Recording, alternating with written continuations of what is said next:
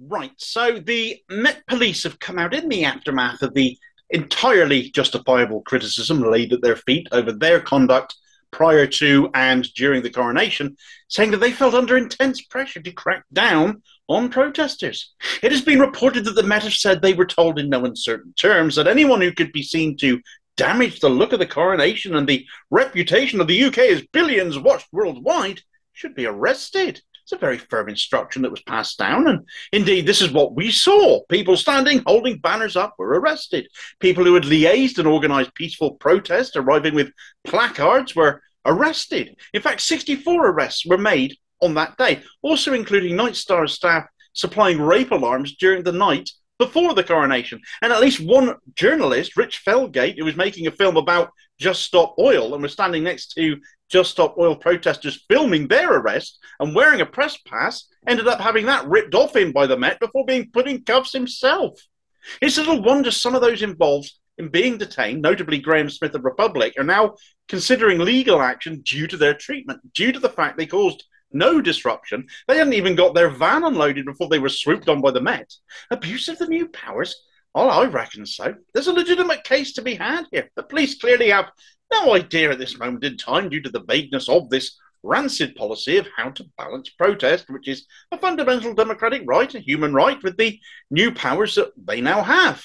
So who leaned on the Met so heavily? Who is in a position to do that? Who can put the pressure on? Whose bill got signed into law by old sausage fingers right before he had that ridiculous crown stuffed on his pointed head, leading to the absolute scenes that we saw? All roads lead back to Suella Braverman, the Home Secretary, don't they? She tweeted out on the 2nd of May, the day her public order bill got given Royal Assent, that the public order bill has received Royal Assent from His Majesty the King. Those intent on causing disruption with guerrilla protest tactics and other criminally disruptive acts will now be met with the appropriate penalties.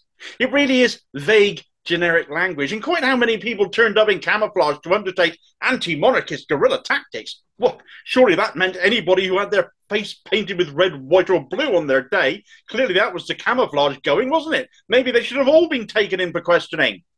Language like this is open to interpretation and open to misinterpretation, but combined with having the hardware put on our police forces, which shouldn't ever happen. Nobody should ever be told how to do their job except by senior supervisors, and certainly not by a clueless entity constantly tripping over our own fascistic sympathies like Leaky Sue Braverman. Yet this is what the Met are now claiming, it would seem. They know their already piss-poor reputation has been hammered even further. They know they've screwed up as far as public relations go. They're now saying they felt they had no choice. It all implies they were acting on the direction of Braverman. Who else could it have been? But her heavy-handedness, meted out by the Met, has ended up being the big story.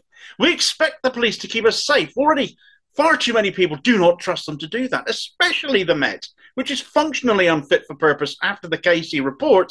And all of this scandal and shamefulness, the images of protesters being peacefully walked to police vans, are the ones burned into our minds now, not the hilariously ill-fitting garb Charles and Camilla were sat in, or Penny Mordaunt looking like a cross between an extra on The Handmaid's Tale and the Tudors holding that ridiculous flaming sword.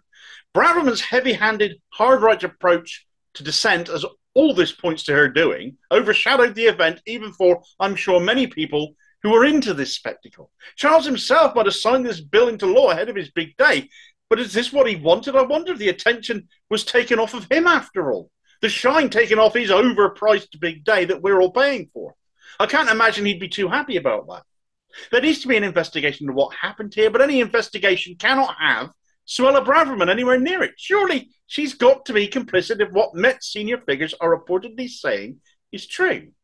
64 people arrested and then just released after the event, as if it's all okay now. It isn't okay.